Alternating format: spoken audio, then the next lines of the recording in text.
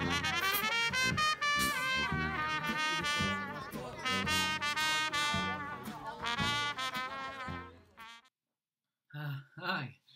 this is Martin Sloboda from Bratislava, Slovakia, and today I'm going to talk about Danube Wines.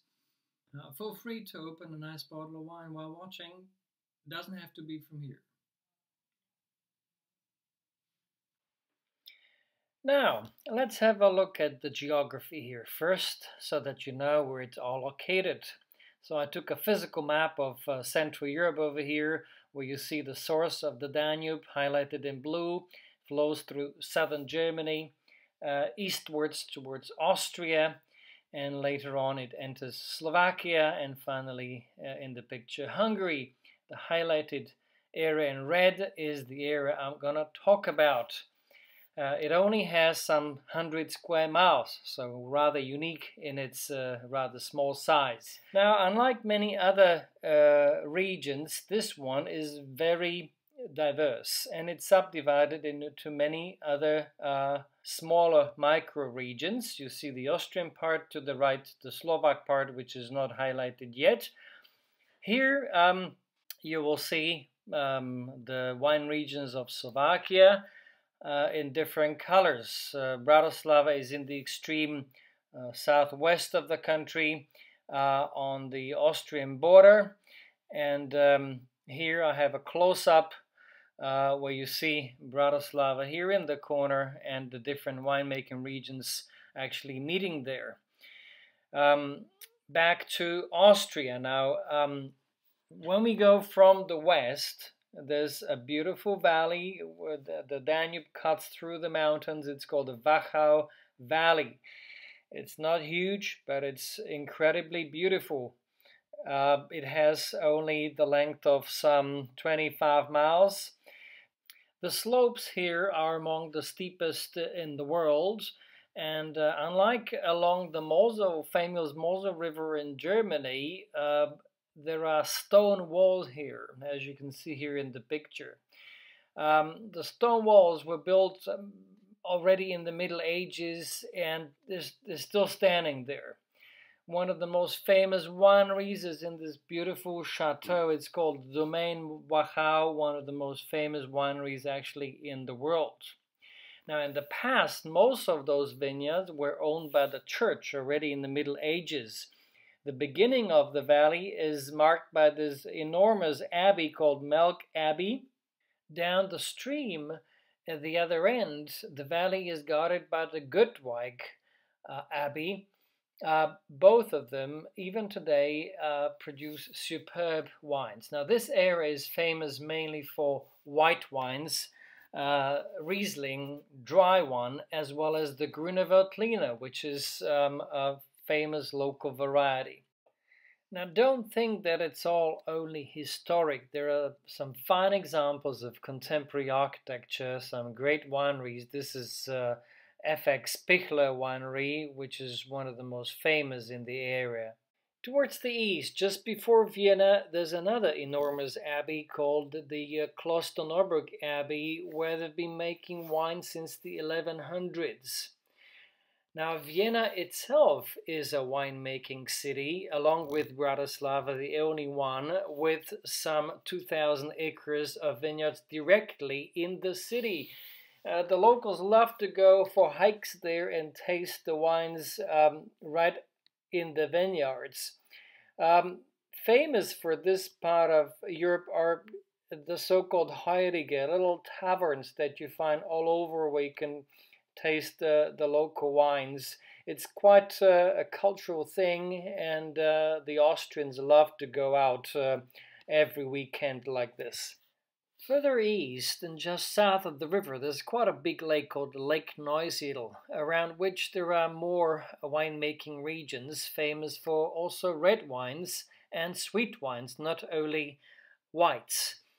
It's because this area is considerably warmer than the Wachau River Valley. And we're getting closer to Bratislava, Slovakia already. So when you look at this picture, you see the city center with the castle. Until the 18th century, even those steep slopes below the castle were covered with vineyards, and so were the hills where you see the residential area behind. Even today, there are vineyards in the city center, actually. When you look at this picture of the presidential palace, in the top right up there, you will see vineyards even today. Bratislava, just like Vienna, has some 2,000 acres of vineyards. Now, the other picture that I'm going to show you over here is from that very spot, looking back at the castle and at the river.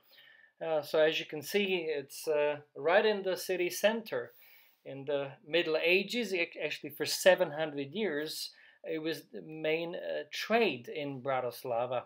And the old town is full of such beautiful historic courtyards from the 1600s, where actually the wine was made. Right in town, in the courtyards, there were wine presses, just like you see over here in the picture, where they were making wine, and then it went down underneath these buildings into the cellars.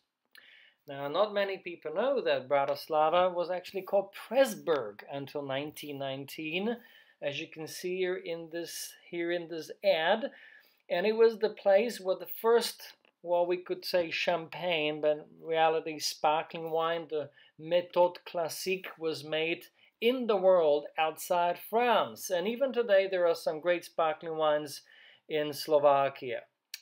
Just outside Bratislava, there are some picturesque winemaking towns, as you can see over here, dating from the Middle Ages. And Slovaks love to spend time in their little taverns in the countryside, meeting their friends, tasting local traditional food and wine with it. Or they enjoy picnics right in the vineyards with some campfires, good music, and of course great wine, local cheese. The area is very lush green, as you can see here in this picture. That's just outside Bratislava. Vineyards right underneath what they call the Small Carpathian Mountains. Some wine region right outside Bratislava is dotted with castles. Unlike on the Austrian side, where it was abbeys that owned the vineyards, in Slovakia it was noble families, notably the Palffy family, which built this beautiful chateau in the 1200s, and even today it produces some of the best wines in the country. Don't think it's all historic only. There are some wonderful modern wineries like the Alesko winery over here, whose owners collect art. In fact, it's a gallery inside, and they happen to own the largest private collection of Andy Warhol's works in the country. Because, why? Andy Warhol was of Slovak origin. Being a nobleman, of course, you need a castle for every occasion. So this was the Palffy's summer residence. While over here, the Redstone Castle was more of a fortress, which, by the way, houses the largest wine cellars in Central Europe. Now, as you can see, they're enormous, over 100 meters long and 10 meters wide. The Small Carpathian wine route finishes after 40 miles at the famous Smolenica Castle, owned by the same Palffy family. This is one of the few regions in the world where you can make ice wines, which are rather exquisite because you need -7 degrees Celsius or 20 degrees Fahrenheit or below to be able to produce it. So what makes this small region of 100 miles so unique in the world is the mere fact that you can produce all of these varieties of wines, be it sparkling, crisp whites, full-bodied reds, or naturally sweet and even exquisite ice wines. So, I hope you learned many new things and you enjoyed watching this as much as I did creating it and tasting these lovely wines. So cheers, Prost in Austrian and na zdravé in Slovak.